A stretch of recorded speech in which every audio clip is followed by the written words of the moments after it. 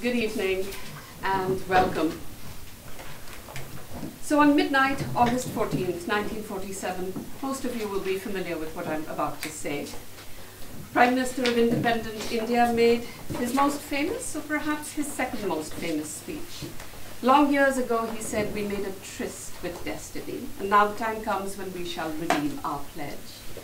I'll return to that tryst in a minute, but that was August 14th, 1947.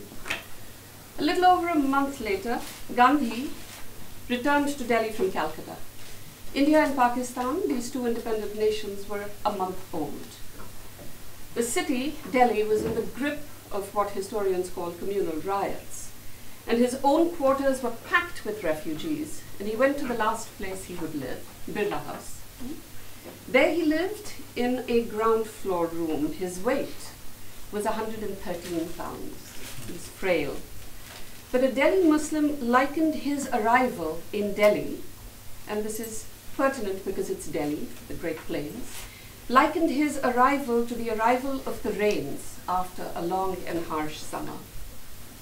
In November, he went to address a meeting of Sikhs at the Shishganj Gurdwara, and he saw not a single Muslim on the road to Chandni Chowk. And he wrote, "What could be more shameful for us than the fact that not a single Muslim could be found in Chandni Chowk? I have no answer," he continued in his writings, "I have no answer to return to the Muslim friends who see me from day to day as to what they should do." And Gandhi being Gandhi, he embarked on his last fast. Yes. This time he gave no warning, unlike his other fast.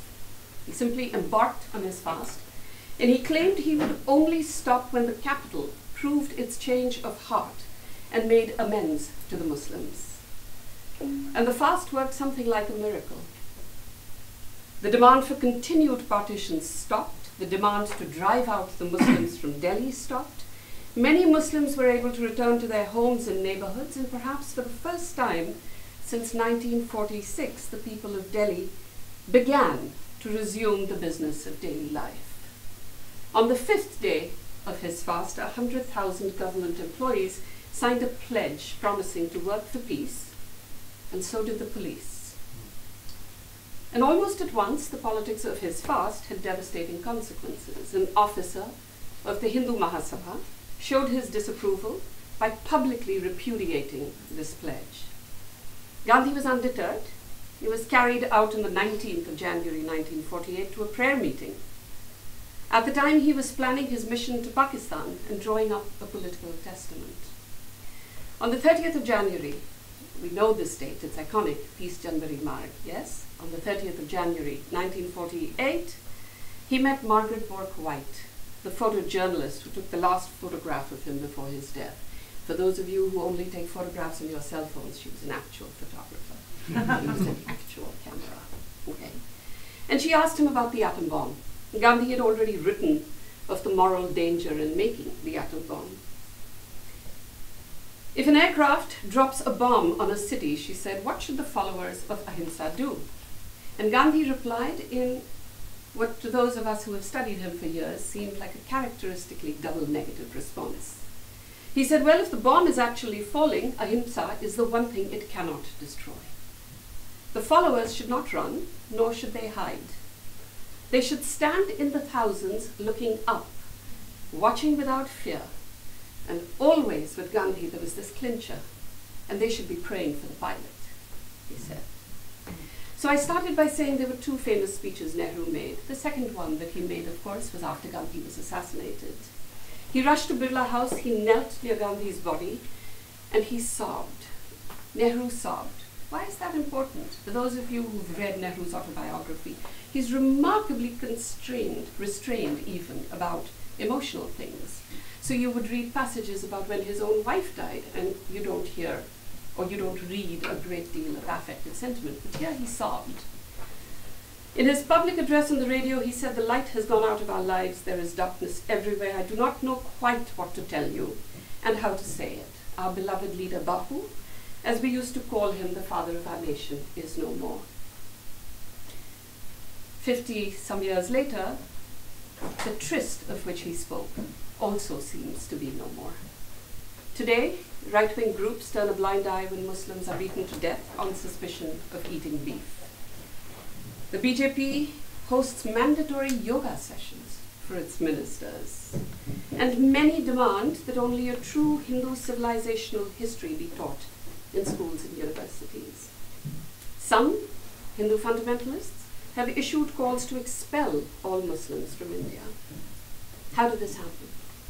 How did this ideology capture the general will of the same population that a little over 50 years ago threw its weight behind Gandhi and Nehru, both of whom committed to an inclusive India?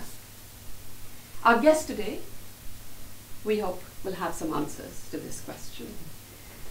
It is my very great pleasure to introduce all of you to Professor Rajmohan Gandhi. He's a professor, he's a biographer, most importantly, following in the lines of his grandfather, he's interested in peace and reconciliation. His father, Devdas Gandhi, was the editor of the Hindustan Times from 1935 to 1957. Professor Rajmohan Gandhi's newest publication was last year in December 2018. It's called Modern South India, a history from the 17th century to our times.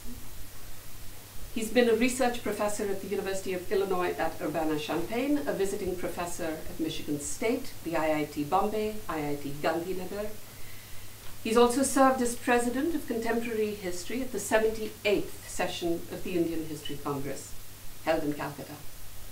Relevant for us today is a book by him entitled Why Gandhi Still Matters, an appraisal of the Mahatma's legacy, and a previous book called Mohandas, a true story of a man, his people, and an empire, which received the biennial award from the Indian History Congress in 2007. And which was published in the University of California, Berkeley. Which was published by the University of California Press. It's wonderful to introduce somebody who helps me out with the introduction. He has served as a member of the Rajya Sabha, resident editor of the Indian Express in Chennai, chief editor of something called Himmat in Mumbai. And Himmat, which is courage, has a subtitle. It says, A Space for What Must Be Said, and I urge all of you to go on that website. Professor Gandhi is not only the editor, he is one of the chief contributors, but there are others as well. And on that website, it's certainly clear that what must be said is said on it. He's been associated with initiatives of change, formerly known as moral rearmament. He will speak to us today on Hindu nationalism in Gandhi's India. Our hope is that we can continue to call it Gandhi's India. But before I turn the podium over to him, I would like to thank our sponsors. And our sponsors for this event are Hindus for Human Rights, the Indian American Muslim Council, the Center for British Studies on campus, the Center for Race and Gender on campus, and the Center for Middle Eastern Studies. Professor Gandhi's talk will be followed by a discussion, which in the interests of making it easy for him, I will moderate, simply because I know more of you. And all of you are invited to continue the conversation afterwards at a reception in the room outside. And now, without further ado, please join me in welcoming Professor Rajmohan Gandhi. I'm sure of one thing, having heard Professor Barclay speak just now for the first time, and suspecting that she probably has made introductions previously also, that with such an eloquent introducer, you don't need the main speaker. And I'm sure many of you, or certainly I would have liked to hear her continue. But then, there we are. This is, in my long life, I've been to many campuses, I've been lucky enough. But this is the very first time I'm speaking to a group of Berkeley students and faculty, so I'm very, very honored. So before life comes to a stop, at least I can say that I've been to Berkeley. I don't quite know whether I will provide the answers that it was said I would provide, but I will speak more or less on 4 points today. First, a very short context for Hindu nationalism. Secondly, the difference between Hindu nationalism and Gandhi's idea of Hinduism. And then more of what is happening in India today, although you are aware of what is happening. And finally, very short suggestions on what can be done. So, from the end of World War II, roughly, until recent years, many in the world across national, religious, or ethnic divides shared a common dream. That dream included equality for all, dignity for all, protection of all, mutual respect, mutual friendship. It was a dream to be achieved through democratic participation, the rule of law, and where necessary through non-violent struggle. Actualized nowhere fully, that dream was celebrated everywhere. In recent years, an alternative vision has questioned and in many places replaced that dream. This alternative vision seems to take pleasure and pride in hierarchy, domination, money power, gun power, coarse language. It elevates hate over friendship, supremacy over equality, double-speak over honesty, and guns over lives. This vision has champions and in many eyes heroes. In several countries, it has won elections, installed governments, and replaced constitutions. When not many days back at the Houston event called Howdy Modi, where Modi in effect endorsed Trump for 2020, and Trump suggested that Modi was the father of India, we saw the mutual adoration of ethno-nationalists.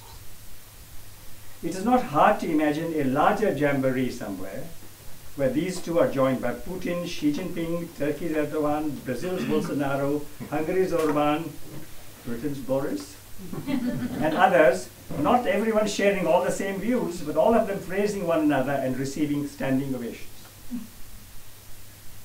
One of India's sharpest cartoonists is E.P. Unni, who draws for the Indian Express, the national newspaper, as you know, published from multiple cities.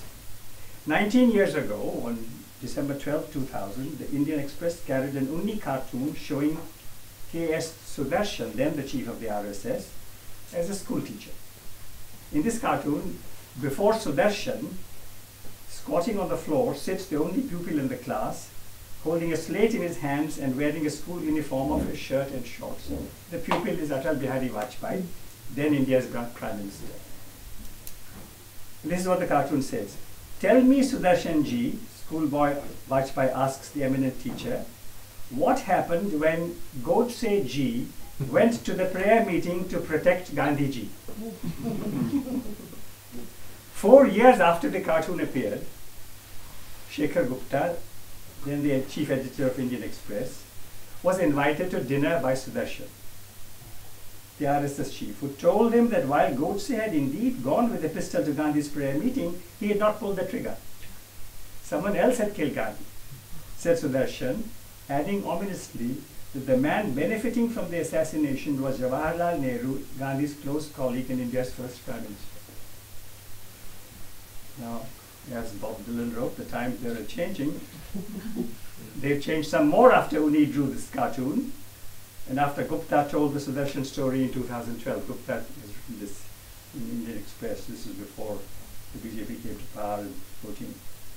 In some eyes, Godse no longer needs exculpation, he deserves praise. In May this year, 2 statements, many of you know this, were made by a woman called Pragya Thakur, an activist for Hindu nationalism, BJP candidate for the Lok Sabha, and one charged with serious crimes, including an alleged terror attack. In one statement, Thakur said that Godse was, is, and will always remain a patriot.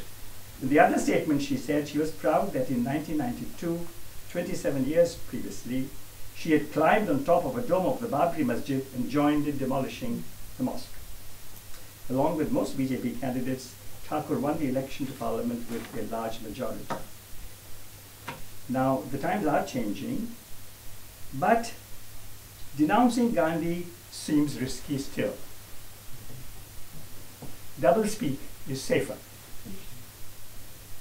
So here allow me to read a poem in Hindi Urdu written by Hussain Haidari. Some of you may have come across this. I will translate it also, not my translation, somebody else's translation. First I'll read it in Hindi. खाकी रंग दीवारों पर लटकती गांधी जी की बड़ी सी photo के पीछे से दोपहरी में एक लंबी भूरी सी छिपकली निकलती, रेंग कर खामोशी से इर्द गिर्द फोटो के गश्त ये लगाती है, और जैसे ही कोई कीट पतंगा उड़कर पास से गुजरता है, धर दबोच लेती है, पंख नोच देती है, मांस चबा जाती है, जिंदा निगल जाती है, फिर बड़े सलीके से जैसे कुछ हुआ न हो, कोई भी मरा न हो, रेंगती हुई वापस गांधी जी की फोटो के पीछे लौट जाती है. Hussain Haidari, and here is the translation by Jyoti Bachane, who is here. Yes. And she translates Shipkali, I think quite astutely here, as chameleon.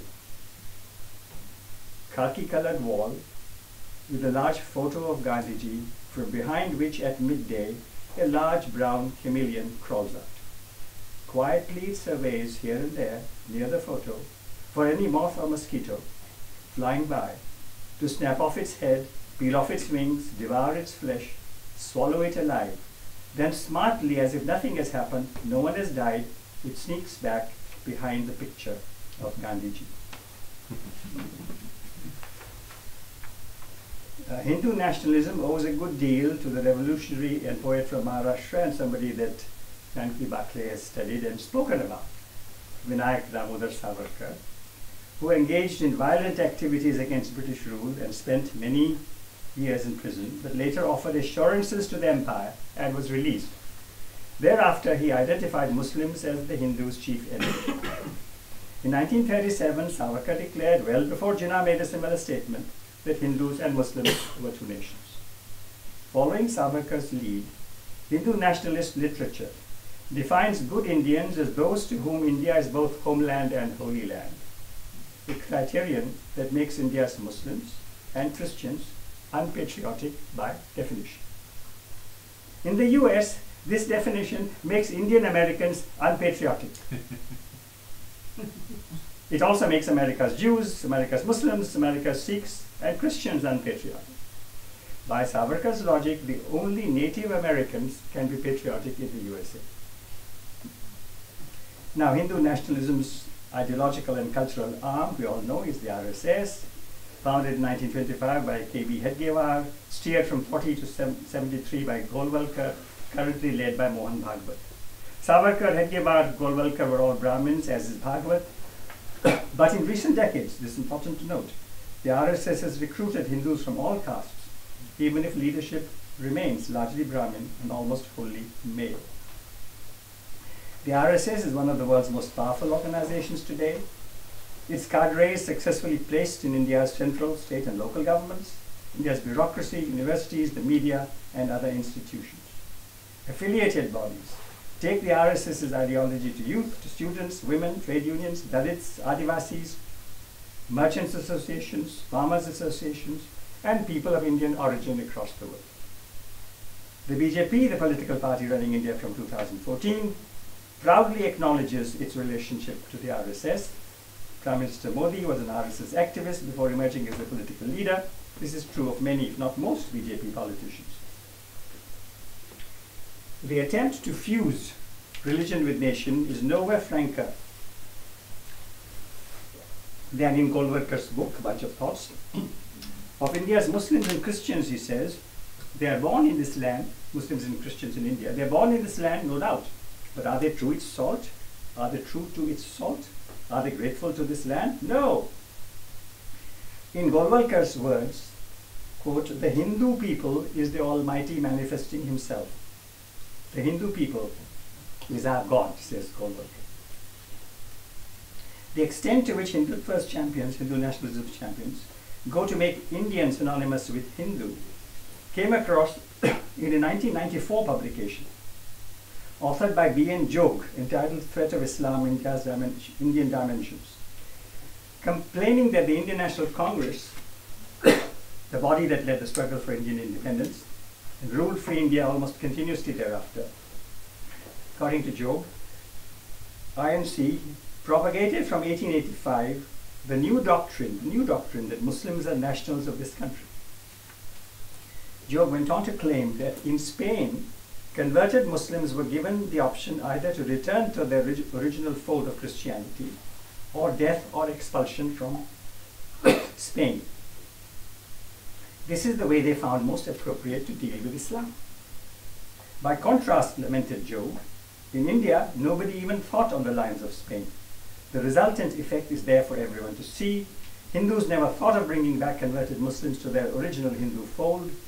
This serious lacuna resulted in keeping alive Islam. Unquote. In 1992 December, Job was buoyed by the demolition of the Babri Mosque.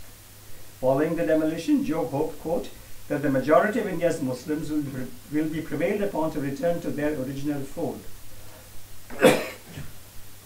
So original fold. Assuming even that all the Muslims today are descendants of converts. Assume. Some of these conversions must have occurred hundreds and hundreds of years ago. Their return to the original fold is the only sure way to put an effective end to the suffering of Hindus. By his thinking, Muslims must become Hindus if they want acceptance as Indians. Christians, followers of another foreign religion, must do likewise. Of course, people like him are annoyed that 2.5% of Indians are Christians. In India's northeastern states, however, which lie next not only to China and Myanmar but also to Bangladesh, and where Christianity is a strong presence, Hindu nationalists have made tactical alliances with Christian politicians, especially in the states of Nagaland, Mizoram, and Meghalaya, by portraying the region's Muslims as a danger to everyone. These electoral alliances have made no difference to Hindu nationalist hostility towards Christian schools and colleges across India, including in the northeastern states. Article 30 of the Indian Constitution, which grants the right to religious and linguistic minorities to form and run educational institutions, has for years been an eyesore for the RSS. We should expect before long an amendment of Article 30. Until the 1980s, studies on Hinduism often ended with Gandhi, with the non-violent struggles he led for India's independence, his reinvigoration of Hinduism's non-violent strands, and also of India's age-old pluralism. Recent studies, of course, all close with the rise and in some cases the triumph of Hindu nationalism. Gandhi's vision for India and his Hinduism clashed fundamentally with Hindu nationalism. Non-violence, forgiveness, equality, which Gandhi located firmly in the Hindu tradition, were at odds with the advocacy of Hindu primacy. Hindu extremists made several attempts on Gandhi's life before the final and successful one on 30 January 1948. The penultimate bid was made on 20th January by a group that included the men who were to succeed later. Armed with hidden revolvers and explosives and a plan to eliminate him, 7 men arrived at his prayer meeting in the garden of Birla House, where he was staying. An explosive was set off at one end of the garden, but the rest of the plan miscarried. Sulochana Devi, a very poor woman, bravely shouted at Madan Lal Pahwa, who had set off the explosive.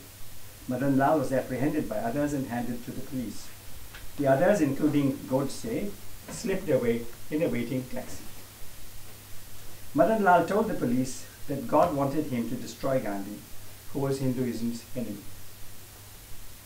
According to the previously quoted V.N. Job, Gandhi's flaw was that he wanted Hindus, in Job's words, quote, to treat Muslims as brothers, unquote. 24 hours after the failed attempt on his life, Gandhi made remarks that convey the nature of his Hinduism. These remarks were made at the end of his prayer meeting and were broadcast over the radio to everybody. By this time, his lieutenant Patel was the broadcasting minister, also the home minister. So what Gandhi was saying was broadcast to the nation. You should not have any kind of hate, said Gandhi, against Madan Lal. He had taken it for granted that I am an enemy of Hinduism. Is it not said in chapter 4 of the Gita that whenever the wicked become too powerful and harm dharma, God sent someone to destroy them? The man who exploded the bomb obviously thinks that he has been sent by God to destroy me. Then Gandhi continues, but if we do not like a man, does it mean that he is wicked? If someone kills me, taking me for a wicked man, will he not have to answer before God? When he says he was doing the bidding of God, he's only making God an accomplice in a wicked deed.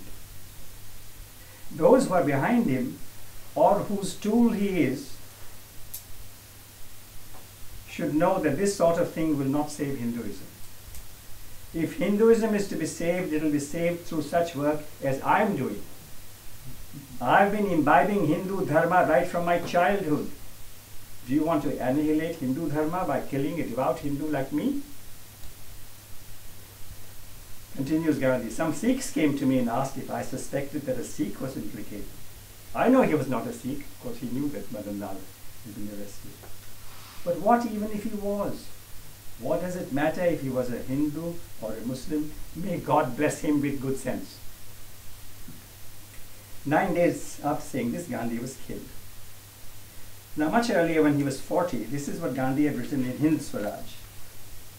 India cannot cease to be one nation because people belonging to different religions live in it. In reality, there are as many religions as there are individuals, but those who are conscious of the spirit of nationality do not interfere with one another's religion. In no part of the world, he continues, are one nationality and one religion synonymous terms, nor has it ever been so in India. Is the God of the Muslim different from the God of the Hindu? There are deadly proverbs as between the followers of Shiva and those of Vishnu, yet nobody suggests that the two do not belong to the same nation. Those who do not wish to misunderstand things may read up the Quran, and they will find therein hundreds of passages acceptable to the Hindus. And the Bhagavad Gita contains passages to which not a Muslim can take exception.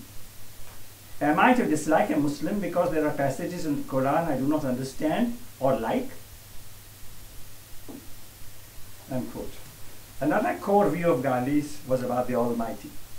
Human beings called God by different names. God, Jehovah, Ishwar, Allah, Khuda, Ek Onkar, Ram, Rahim, Kareem, Krishna, something else. But all Gandhi thought were addressing the same Supreme Being. As the line sung by him and by millions of Indians put it, Ishwar, Allah, Tere Naam. Though composed long before his times, the line became synonymous with Gandhi. In April 2000, when I was in Bangladesh, I went to Noakhali, where Gandhi had been 54 years earlier. I asked villagers in Noakhali what they knew about Gandhi, and more than one of them, when I asked them the question on the street, responded by singing Ishwar Allah Tere Naam. The Rama whom I adore, Gandhi explained in one of the Noakhali villages, Sadhurkhil, as he had done elsewhere. The Rama whom I adore is God himself, different from any historical Rama. Gandhi's words. He always was, is now, and will be forever, a God who was unborn and uncreated. Gandhi turned to religion to cope with life's sorrows and shocks, not to find a political rallying cry. In the midst of death, he wrote in 1928, life persists. In the midst of untruth, truth persists. In the midst of darkness, light persists. Hence I gather that God is life, truth, light. He is love. He is the supreme good. Gandhi thought that his India for all was crucial to humanity as a whole. On 12th January 48, when, as was mentioned, wounded by malice in the subcontinent, he fasted and prayed for the regaining of India's dwindling prestige, say his words. He said, I flatter myself with the belief that the loss of our soul by India will mean the loss of the hope of the aching, storm-tossed and hungry world. We should observe that the discourse of Hindu nationalists, written discourse, spoken discourse, seldom includes any prayer to the Almighty. For them, Mother India, to be more specific, a map of Mother India, is the source of strength, the reason for sacrifice. and the object of worship. They see Mother India as the hapless victim of Muslim and Christian aggression. For Gandhi, God was the source of strength, solace, perspective. While India was a land for everyone, a land served and built by everyone, including by Muslims and Christians, and also a nation with a purpose.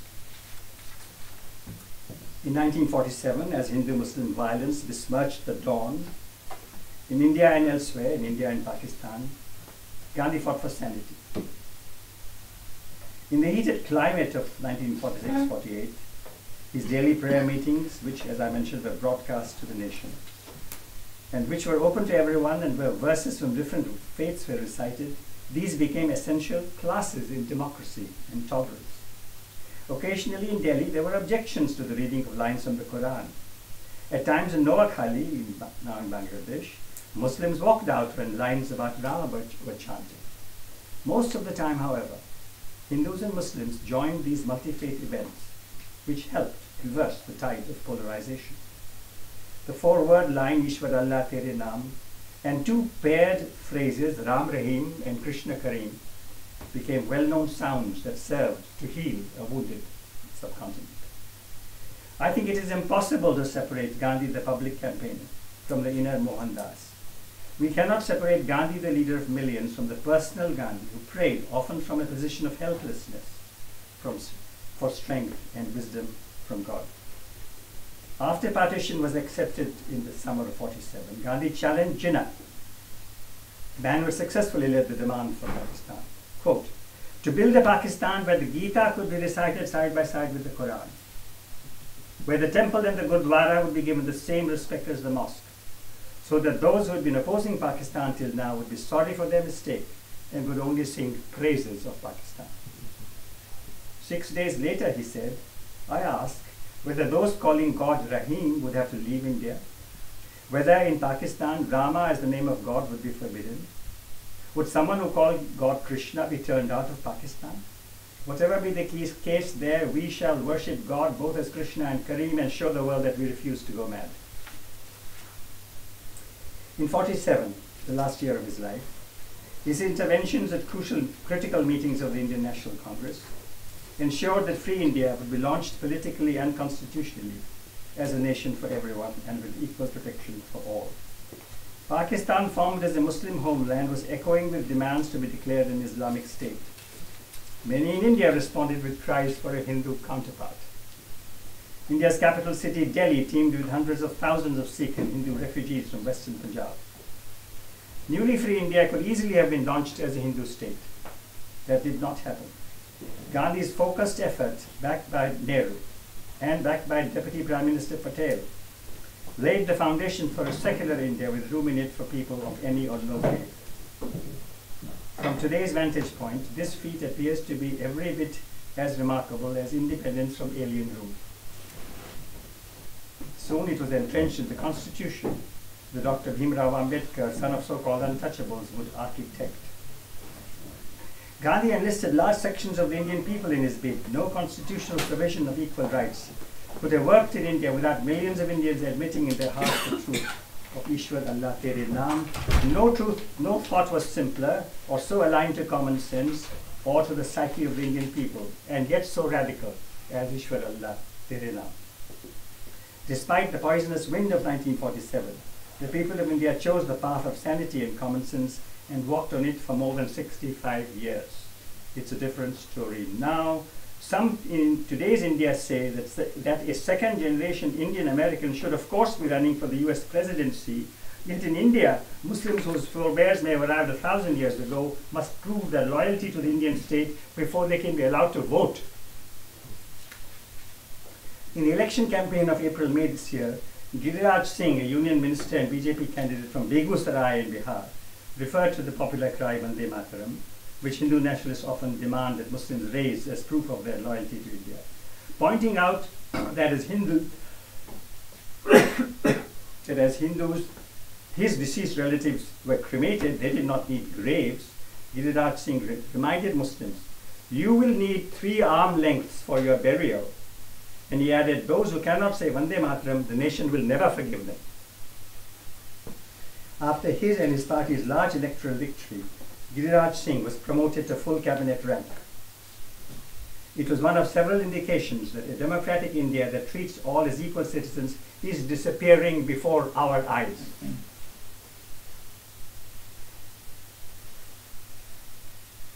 Now, on August 14, less than 2 months back, two groups of men waited in sweltering heat the whole day for a court of the additional district judge of Alwar in the state of Rajasthan to announce its verdict in the case involving the lynching of dairy farmer Pehlu Khan on April 1, 2017. One group was that of the men accused of the killing and their associates. The other group were supporters of the dead man, elders from the village. Close to sundown, word came that the judge had acquitted all the men accused. The burst of triumphalist sloganeering of the accused men and their supporters was matched only by the despair of the family and neighbors of Pehlu Khan. Jabuna Begum, Khan's widow, said she was heartbroken. Irshad Khan, his older son, said, "We've lost faith in the law. For 2.5 years we've been waiting. We thought that justice would be delivered and it would give peace to my father's soul. Our hopes were shattered." Now, some of this is quoted from Harsh Mandar, this remarkable man who was a senior IAS officer who resigned after the 2002 killings in Gujarat. He writes, "This was an acquittal foretold. From the day of the attack, the police did everything they could to subvert the possibility of any punishment of the men who planned or executed before video cameras the public lynching of Pehlu Khan. Pehlu Khan had listed 6 men in a statement in hospital before he died. 5 months later, police removed the names of all these 6 men from the list of the accused. 2 videos had been taken of the crime. The police did not send the video for forensic verification of its authenticity. Citing the absence of verification, the court rejected the videos as evidence. Months after the lynching, NDTV reporters captured on secret camera the main accused, Vipin Yadav, bragging, "We kept beating Pehlu Khan up for 1.5 hours. First there were 10 people, then the crowd swelled." But this video was not presented by the police to the court. The case was designed to fall apart. Moreover, a month before the acquittal, Pehlu Khan's sons and nephews were charge-sheeted under the Rajasthan Bovine Animal Act for transporting milch animals across state borders without required documents. In fact, they had not crossed any state border when they were attacked. As Harsh Mandar puts it, the rules of crime and punishment are being rewritten in an India rapidly remolded as a Hindu nation. By these new rules, if anyone is lynched for allegedly harming the cow, the persons lynched are the original sinners. After all, they sought to injure or kill the cow sacred to Hindus. The lynch mob are the victims. They were provoked by the alleged cow killers. Their violence is righteous and heroic. The cow-killing communities, as they are labeled, are the enemies. The lynch mobs are the soldiers of the Hindu nation. In dozens of well-publicized trials in the last 2 years, the accused have all been acquitted, while surviving victims and relatives of killed victims are pursued by the police and by mobs for violating bans against cow slaughter or other laws. Sudha Bharadwaj, I imagine some of you have heard of her, was born an American citizen. To Konkani Brahmin parents Krishna and Raghunath Bharadwaj were pursuing their PhDs at MIT. Bharadwaj returned to India at the age of 11. She gave up her US citizenship at the age of 18, joined IIT Kanpur to study mathematics, completed in 5 years the course, exposed while an IIT student to horrific working conditions of laborers in UP, West Bengal, Bihar.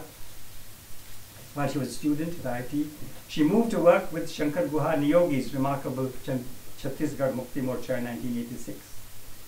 In the year 2000, she got a law degree. While with the Mukti Morcha, she fought against corrupt bureaucrats to ensure that legal wages were paid to workers in the mines and plants located in Bhilai in Bihar. She also worked for Dalit and tribal rights to land, education, health and security against hostile landlords. She became a visiting professor at the National Law University in Delhi. 13 months ago, in September of 2018, Sudha Bharadwaj, accused along with 5 others of wanting to initiate a Maoist attack, was arrested in the city of Pune. In September of this year, the year after the arrest, she told the Bombay High Court, through a lawyer, that she had been in jail for 1 whole year and the Pune police had failed to produce any credible evidence against her. Her lawyer told the High Court judge that the police had relied on 6 documents, most of them typed letters and some of them naming her to build their case against her. None of the letters was written by her or addressed to her or even found in her possession. Sudha Bharadwaj and the others arrested with her remained in prison without being brought to trial. Then there is Justice Akil Abdul Hamid Qureshi. For some time he has been the senior-most judge in the Gujarat High Court. In 2010, as a High Court judge, he had sent Amit Shah, the BJP's national president from 2014, to police custody in the Sohrabuddin fake encounter case. In May of this year, the Collegium of India's Supreme Court recommended that Qureshi be appointed Chief Justice of the Madhya Pradesh High Court of a very large state.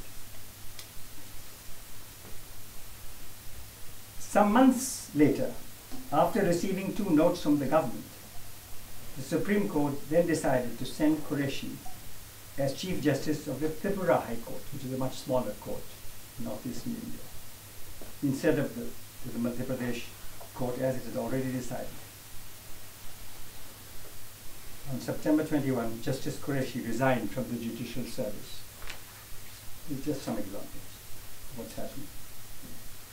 Now Kashmir, I will say a word or two about that too. On August 9th, 4 days after the Article 370 was in effect abrogated, a congressman representing a Long Island constituency on the edge of New York City, a man called Tom Suozzi. On August 9, he had written a letter to Secretary of State Mike Pompeo expressing anxiety that India's scrapping of Article 370, quote, risks provoking mass social unrest, unquote, in Kashmir. Agitated over the letter, Indian Americans who had played roles in Suozzi's election and fundraising flooded the office of the congressman with angry messages. On August 11, which was a Sunday, Suozzi met with 100 Indian Americans and issued an apology.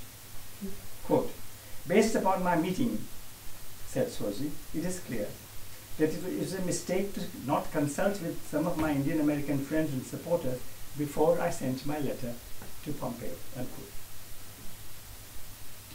If not consulting constituents before writing a letter calls for an apology, what would you say about not consulting any representatives of a population of millions before their territory is, quote, fully amalgamated, unquote, by a much larger power? Article 370 was a fig leaf, undoubtedly, but it was an important fig leaf. In many eyes, it validated, legitimized India's suzerainty over Kashmir. Now, without it, Kashmiris only see India forcibly occupying their land through probably 500,000 soldiers in a Kashmir valley holding 7 or 8 million people. The Indian government does not give any figure about how many soldiers there are in Kashmir, but Kashmir provides perhaps the greatest soldier-to-civilian ratio in the entire world. Curfews, total bans on meetings, even on any discussion of quote-unquote recent events, on pain of imprisonment and a heavy fine. This is the reality today in Kashmir. It has been silenced from August 5. Just 2 days ago, or a day ago, I think, Ram Madhav, the BJP leader, was sort of in charge of the Kashmir policy of the BJP government. He went to Kashmir and addressed a BJP meeting. No other meetings are allowed, of course. No group can meet to discuss anything or say anything, write anything. Several thousand have been arrested. But this BJP meeting was allowed and Ram Madhav spoke at it. This is what he said. Anyone who creates hurdles on the path of peace and development will be dealt with sternly. There are many jails in India for these. Everyone is afraid of Modi ji, unquote. This is Ram Madhav in Srinagar.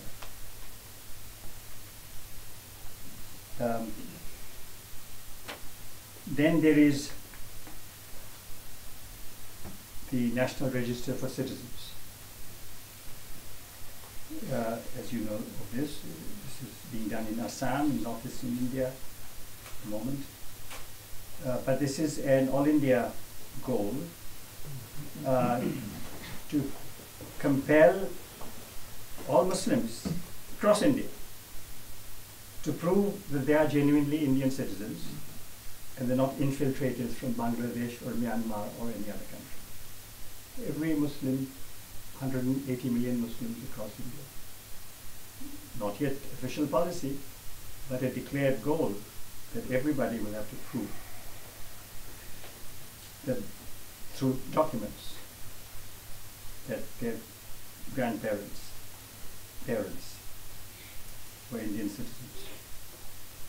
The National Register for Citizens in Assam has shown that there are 1.9 million people who have not been able to prove that they are citizens. Many of them are Hindus, Bengali-speaking Hindus. Many of them are Muslims. The plan of extending this National Register of Citizens across India has these goals: detect so-called infiltrators, delete their names from electoral rolls, deport them, and detain them. There's also the Citizenship Amendment Law, which is not yet law, but has been introduced, which says that if you're a refugee in India from Pakistan or Bangladesh or Myanmar or any other neighboring country, if you're a Sikh, if you're a Christian, if you're a Hindu, if you're a Buddhist, if you're a Jain, you may qualify for citizenship. Not if you're a Muslim. Many people think that this is so blatantly against the Constitution that this will not be accepted by the courts, but going by our understanding of how the court has conducted itself in the last several months, it's not at all clear. The courts will decide clearly whether it is in Kashmir. The court has refused to even discuss the Kashmir cases before it. It has said that no, we will not discuss it now, later. Court is about to pronounce in the next 2 weeks or so on Ayodhya. And then if the Citizenship Amendment Law comes before it, we don't know what the court will say. Rather, we fear what the court may say. Now, when toxicity hit the subcontinent in 1947, Gandhi, Nehru and Patel intervened with clear and firm voices. India limped back to sanity and began what became an impressive march. Today, when mobs coerce and officers of the state side with the coercers, Prime Minister Narendra Modi remains silent. Some of you will remember the John McCain moment of October 2008, when he corrected an admirer who said something false about Obama, his rival for the US presidency. That sort of moment is rare in today's America and today's India, although moments that need correction seem to confront us every 5 minutes.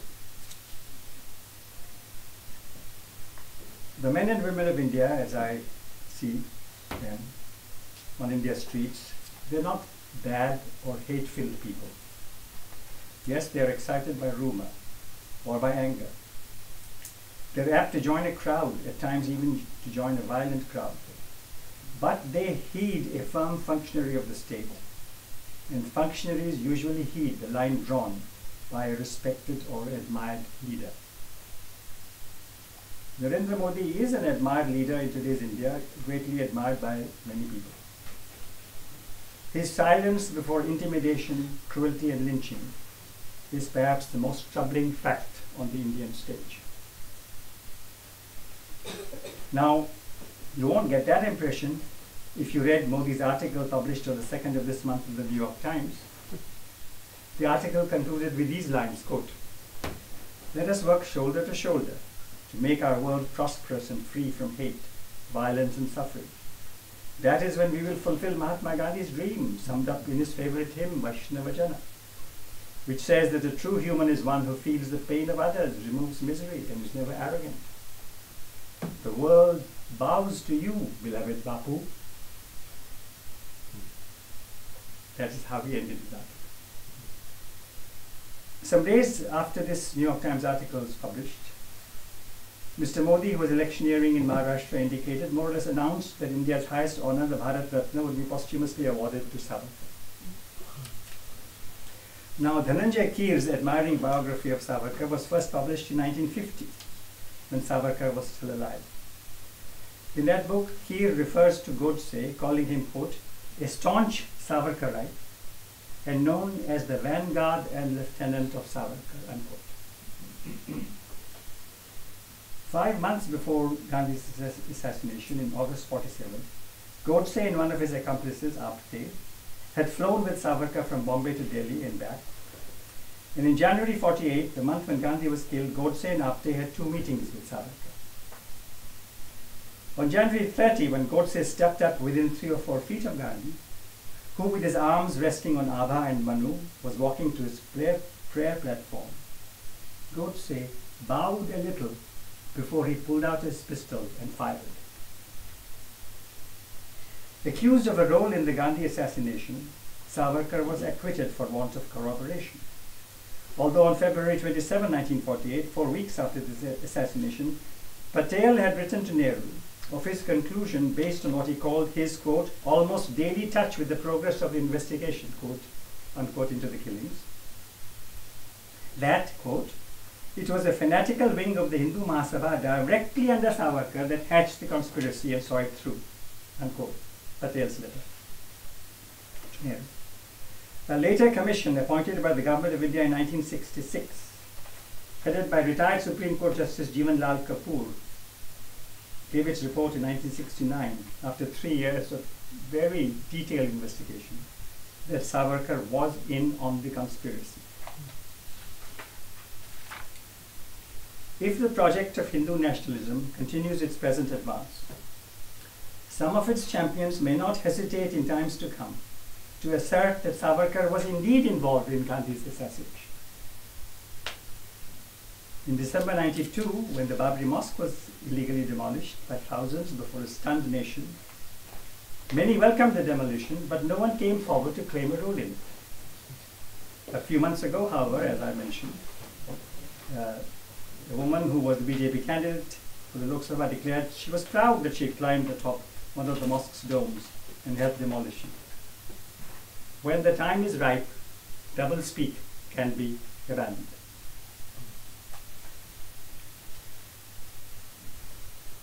So let me make a few other points before I sit down. One, very few in the world are purely one thing.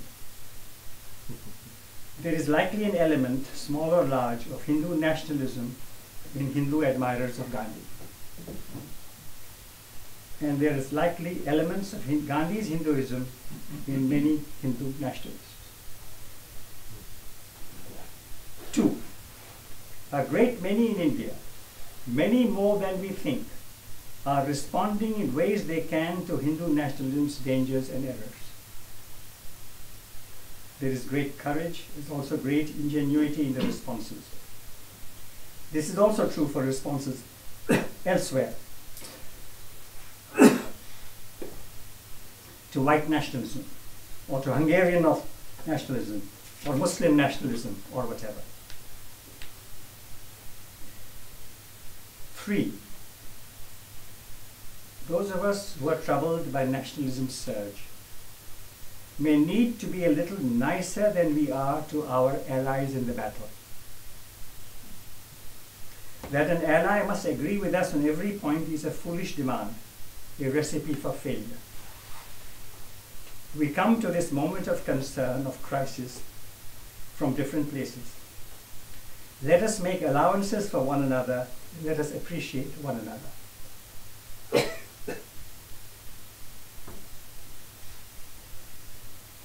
Finally, nationalism's surge will end.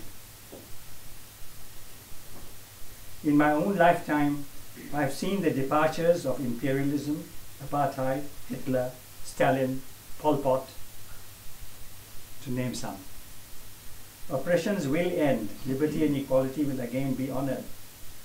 But as one of Gandhi's favorite lines puts it, we should not demand to see the distant sea. One step enough for me.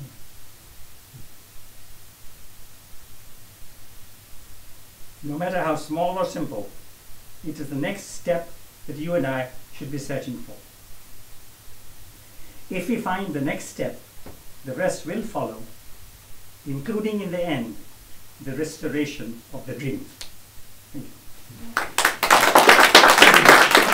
Questions? Yes, starting with Bob, and then somebody I remember from a class I taught, and then Sarah. Yeah. Thank you, Rajmohan, for that very clear-eyed and not entirely despairing account of the situation. I just was wondering, with regard to your allusion to the Prime Minister's blatantly hypocritical op-ed piece in the New York Times on Gandhi Jayanti, do you see that Gandhi now has become a kind of public relations export for India, outside to show how wonderful and Gandhian India is, while internally you carry on the same things you described? There's kind of a split now in the representation of Gandhiji? So I think we are all familiar with this, that when a campaign like this is launched, something like Hindu Nationalist campaign, there are always two ways of conducting the campaign. One is to encourage the denunciation of other values like Gandhi's values. So India now sees a tremendous attempt all across India to openly attack Gandhi's values, Nehru's values, Ambedkar's values, India's values, as many would say. That goes on and is completely unimpeded by anybody that the central government does. It goes on in textbooks, it goes on television, of course, social media, but other ways. But simultaneously, because Gandhi is a factor, an element of value in the world, why not use Gandhi too? So there's nothing surprising. We have never seen consistency from people like this. Anyway, in the history of other movements of this kind. So we should not be surprised by this double speak. Double speak is a well-known technique. Why it is indulged in is one thing, but the impact of double speak is hard to know. Now, one thing we can be sure of.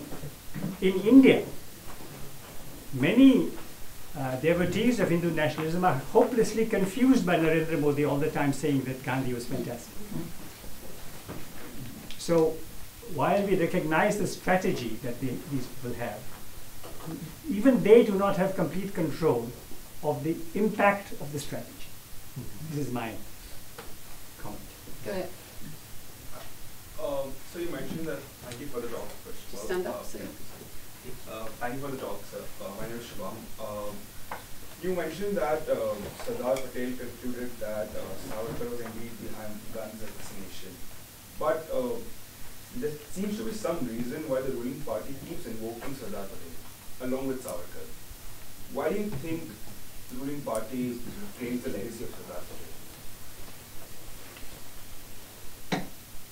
Thank you for a good question. But the ruling party will do many things like that.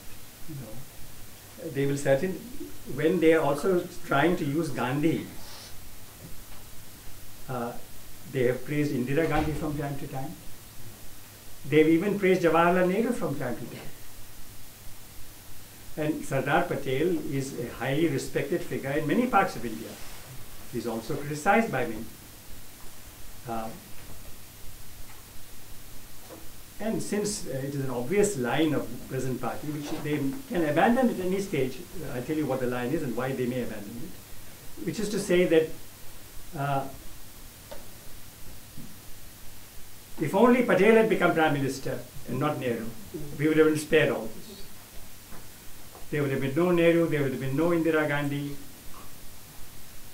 So the idea is to build this narrative that yes, Gandhi was a great man, but he made a very serious mistake in making sure that Nehru would become Prime Minister. But if only Patel had been the Prime Minister of India, we would not have had. So to demolish the image of Nehru and all his descendants is a central plank. So the adulation of Patel and the creation of the world's greatest statue and all that is all part of the campaign to attack Nehru and to attack anyone connected with Nehru. So that is why they do it. But there again, it may not always work in their favor. There are many who know what Patel did. There are a great many who know what Patel said. So what they're doing is understandable from their point of view, but if it will not necessarily gain them the success that they want. This is my take on it. I don't know whether it answers your question, but I think both your question and the question before yours about what the Hindu nationalists are doing, whether it's with Gandhi or with Patel, those are important questions, but I think what we have to figure out now more is what our response can be. We don't like what Hindu nationalism is doing. So what is the way of arresting it, is the question we must ask. Rather than, why is it that they're doing this? They're doing it because this is what they think will advance their cause. Okay? If we disagree with their goal and with their cause, our main concern should be, what can we do now to arrest this and, God willing, reverse this? Does this make sense? Osama? Yes, thank you for that, the talk. Just an observation, minor observation on something you said that struck me, and then a question about what you did not allude to, perhaps, was asking advice. On what you said, I was actually taken aback by the John McCain story at the end of the vignette, because I would really caution you from using that, because of course McCain, as you know, was an unrepentant pilot who did what he did in Vietnam and never apologized for that. But more to the point, in that specific moment, he didn't tell the person, you shouldn't say that. He said, no ma'am, he's a good family man. In other words, it wasn't about, no, Obama is an Arab or Muslim. That it wasn't actually, so in other words, he was not exactly disputing the racist aspect. He was just saying that Obama is not like that. So I just think it's important, it's important to keep that in mind, because people may think that McCain was good in that moment. But then in terms of what you did not say, because I was truly inspired by the jets of the talk, and of course by everything you narrated about this extraordinary struggle against racism in India and the dangers of this. But my question is, who do the RSS or the Hindu Nationalists look to outside of India for inspiration? In other words, when they build this idea of a Hindu nationalism, do they look only at Savarkar and people inside of India, or do they look outside for models, around the world? Who are they looking to build alliances with, so that we can be aware of encountering that? Thank you for both points. On your first point, I'll say this. While I agree that McCain's answer was not entirely satisfactory, I would say that your question is a very good example of all of us deciding that we will not take support from some quarters no matter what. If even McCain's 50% or 60% or 40% comment is of some value, which I think it was, and it still is. McCain still has many supporters, not only in Arizona, but in many other parts of the United States. If McCain too can be enlisted on our side, there's nothing wrong in it, purely from a strategic angle also, quite apart from anything else. Let us concede that McCain did many things that distasteful to us. So that is my, so let us not be so, anyway, point made. So on your other point, or the inspiration from sources outside India for Hindu nationalists, this changes, depends on who is popular. So when Hitler was going strong, some of the people I've quoted spoke about Hitler's Germany as a wonderful example. In more recent years, they speak of Israel as a wonderful example. But then depending on how the situation in the world changes, but as of now some, they have tried to see whether Trump can be used or not used. I think they're not sure. So at the moment, this is their predicament.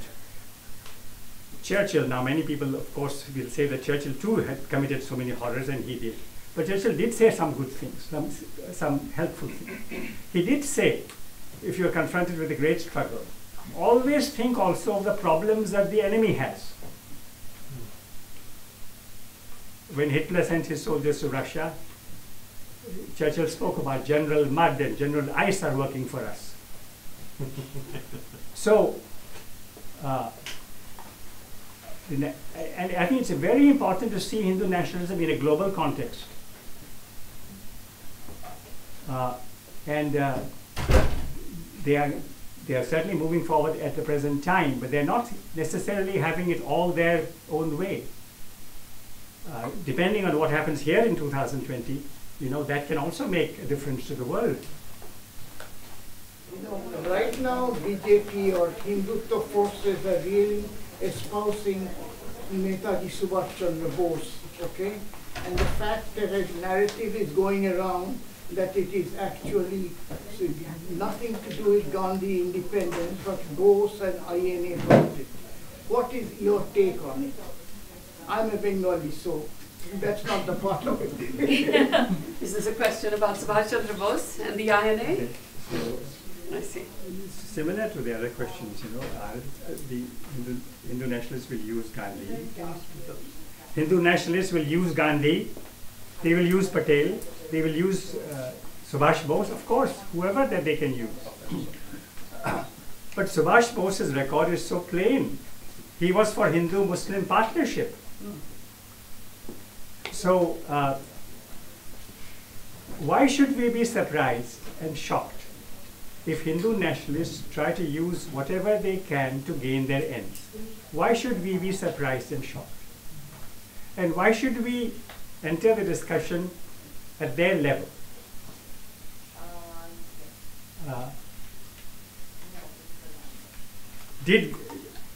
Was Gandhi always fair to Subhash Bose? Is question asked. But the question today is, what were the essential beliefs of Subhash Bose? In what way are they different from Gandhi's beliefs? Subhash Bose wanted an independent India, united India, Hindu Muslims to be together. Fantastic! That's what Gandhi wanted. That is the only comment I would make. So on all these, Patel likewise. Patel and Nehru had differences, Patel and Gandhi had differences, but what did Patel stand for? He wanted equality, he wanted the law to be observed, he wanted the RSS to be banned. Yes. So that is how I would answer. So why should we be surprised if the RSS or Hindu nationalists want to use Netaji Subhash Bose as such an obvious thing that they would do? We should be surprised if they don't do it. So let us explain, let us share our knowledge of the crucial ways, crucial areas where Subhash Bose and Gandhi were absolutely at one. This is my response.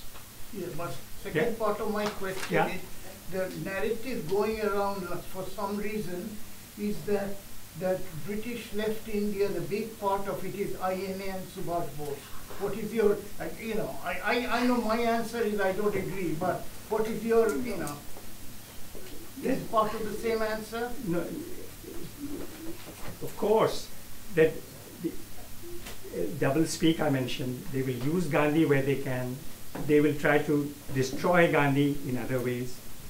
And this is one way of weakening Gandhi by saying, oh, it was not his non-violence, but Subhash Bose, INA, and the Japanese who But then they can't do that every time, because the Japanese military power of Second World War is not everywhere greatly loved. So they will be very selective in using that. So, but today's discussion is Hindu nationalism and Gandhi's India, not the degree to which India's independence was helped by Subhash Bose. That is a separate question. Yeah. There's a question at the back. It's a very important question. Question at the back. I had a question about, you said the question to be asked is what should we do about nationalism? So it would be nice to know your thoughts on what should be done practically. And just a follow-up would be that what are your thoughts on the fact that in Congress there are a lot of people with merit, but they are not able to come up because of the dynasty politics. So like they are not able to come up that Gandhi name, not Mahatma Gandhi, of course, but Indira Gandhi and Rahul Gandhi. So what's the situation there? Thank you. But this is the most important. And actually, I did indicate something. Once each one of us must find the next step for ourselves. I would say that today, to defeat this, we not only need Gandhi's legacy, we need Solzhenitsyn's legacy. We need also this man in Germany, Bonhoeffer. Dietrich, what was his first name? Dietrich. Bonhoeffer, who wanted to meet Gandhi in 1934. He almost went to Gandhi to meet him, but he couldn't go. Then he fought against Hitler. He was executed. So people who courageously have stood up to totalitarianism of all kinds, left and right, we have to study those if we are to deal with mounting nationalism in the world today. Now, one practical suggestion I have is that Indian Americans in the United States, who are a very gifted, very resourceful, often very well placed group, have a very great role. And one way in which they can increase their role is by deepening their links with African Americans, with Latina Americans, with white Americans, with Chinese Americans, with Jewish Americans, with Muslim Americans, Arab Americans. Here is a wonderful chance we have to build not just tactical coalitions, but genuine partnerships. If as I see it, the strategy of these ethno-nationalists all the world over is to say that every country, one particular group has a natural right to rule. Whites in the United States, Hindus in India, and similar groups elsewhere. Okay. Then everybody else, we have to see how we can unite on the basis of equality, mutual respect, mutual friendship. And so this is where we need allies from all sides, but in particular, the power we will have if Indian Americans and African Americans can create a partnership will be tremendous. And there is basis for it. But it is, of course, something where we Indian Americans have to do much more than we have done so far.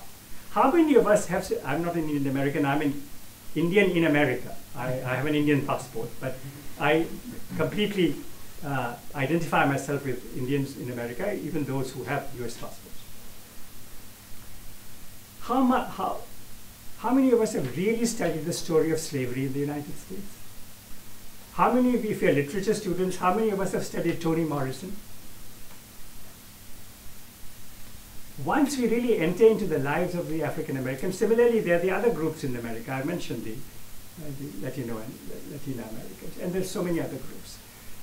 Here we can meet other groups the way we can't in other parts of the world. So that is one way.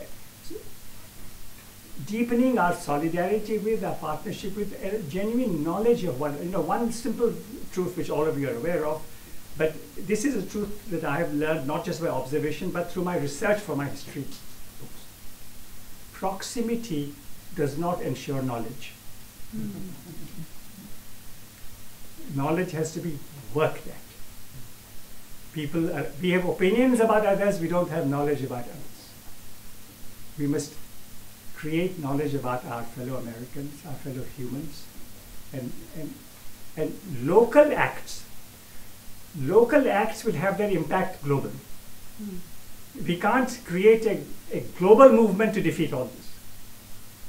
Local movements in all our towns, all our small places, will ultimately have their impact on the world. Oh my goodness. Shivam, since you've already asked, I'm not going to call on you, okay? The gentleman back there, and I think we'll take 2 more questions and then take it outside. Vicky was asking. Yes? Go ahead. First of all, thank you very much for the talk. And I fear that this question might have some similarities with the one you just answered. But I was once presented with the idea that global trends can often be found first in India, simply because it's such a large democracy. And my question for you is, do you think that in perhaps the same way that we can see the rise of nationalism in India and then globally, we can also see the downfall of nationalism in India and then globally, and more particularly how?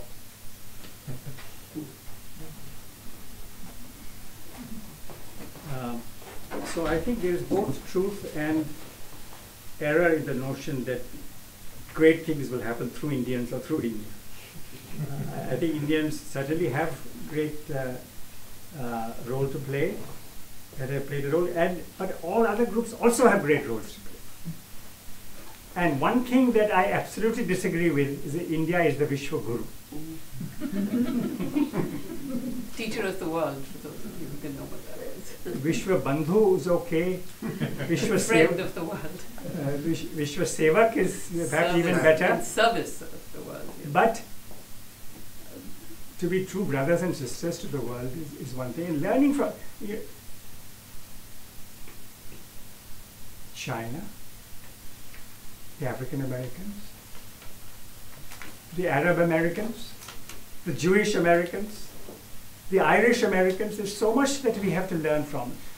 And they also have so much to contribute to the story of the world.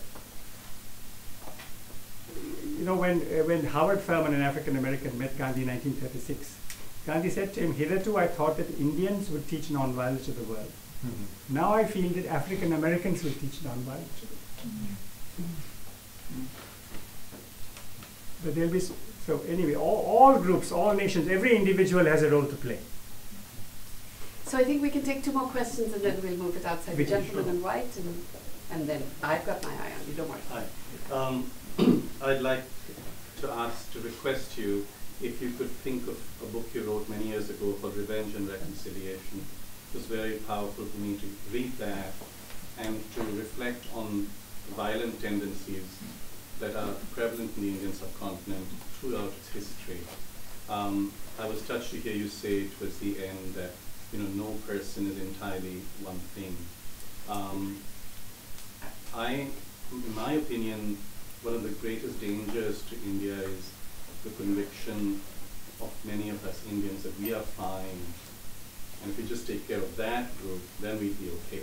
If we took care of the nationalists, we'd be fine. So I was wondering if you could just reflect on that book to come to bear on current situation. So I'm going to ask the last question and then give you a chance to answer both of them. Go ahead. The last question. Yes, I'm looking at you. I'm sorry, I don't know your name.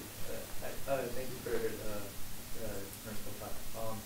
So I was just wondering, how, in 1940s and social movements were very powerful, and now that we have the internet, they have a lot of potential to be spread much faster. And I'm wondering, how can we not only revive the power of social movements in India back then to address the problems of India today, but also how to take advantage of what we have now to make them even more powerful. So thank you for these 2 great questions. So maybe I'll take yours first and then I'll answer these. I think in your very question lies the germ of the possible answer. So those of us, and that excludes me, those of us who understand social media and are comfortable with it, can also play a very great role, without a doubt. Just as it is possible for negative ideas to spread at great speed, it is certainly also possible for positive ideas also to spread. And already it is happening in so many ways. Wonderful ideas are being shared, money is being raised, allies are being found, recruits are being raised. So that is a tremendous way in which, you know, to again, let us, point I made about the context in the world. Notion that one group should have supremacy against the notion that there should be equality, mutual friendship, and mutual respect. So I think that human beings all over the world, if given a chance, will really opt for the latter. Although anger and emotions and rumors can play the part, or fear can play a part in supporting the former. So if the artistic minds, I think this is where art, of course, plays even more than communication. Great art has a role. Artists, poets, novelists, dramatists, filmmakers, those have a very, very great role to play, and that will happen and is happening. But I think we need not expect or even desire that some great movement will quickly take place that will defeat all this. I think that is the temptation we have to avoid. We look for some great movement or some great individual when our task is to do something more effective locally where we are. That is bound to have an impact in the long run. And of course, fearless speech is essential, where we can speak. Now in many countries, in Kashmir, total silence, nobody can speak. But here we can speak. So if small groups even put out a statement about Kashmir, it will help. If small groups put out a statement about Hong Kong, it will help. So wherever there is injustice, and we are convinced of it, those of us who have the freedom to speak must, even at a local level, speak in the faith, in the confidence that what we do, even at the local level, is bound to have an impact. This is mine. So there's no easy answer. You know, when Hitler was there or Stalin was there, the United States, not immediately, but at least afterwards, was willing to fight Hitler, willing to fight Stalin. There were other countries too. Today, when there is this global ethno-nationalist trend, which country is committed to fighting it globally? None. So in some ways, there is no roadmap from history on what we should do. So all of us have to figure that out. On Vivek's, thank you Vivek for speaking about revenge and reconciliation, and the key point that each of us, I think for Indians particularly, I think I'm so glad you make this point. I think this is perhaps the most important point for Indians particularly, that our self-image of great goodness and great wisdom, that self-image needs iconoclasts. That self-image is so false. We know it to be false. We know there has been so much violence, so much cruelty. But our smugness, our self-satisfaction with our goodness, with our wisdom, one should not, if my daughter were here, she would say, you're again generalizing, this is reductionism, this is this, that, and the other. But I think, yes, other groups may also have that weakness. I'm not saying Indians only have that weakness, but we Indians have a good case of it. Thank you, Vivek. Before we go, there's a gentleman who wishes to make an announcement, and then I will thank you and invite you. My name is Raju Rajagopal. I think the professor talked about forming alliances, working with other groups where we can locally. In that spirit, a group of us have started a group called Hindus for Human Rights. It is a US-based organization where we want to continue this dialogue at a local and at a national level and work with our partners in India. So we're very glad that we started this discussion with Professor Rajmohan Gandhi, and thanks to the Institute and the moderator for having a great discussion. We are partnering as part of our initial partnership. We are partnering with Indian American Muslim Council, and we have their representative here. And we want to use this center and a lot more to continue along the lines that you talked about, continue the dialogue. That's the theme that we want to follow. Thank you.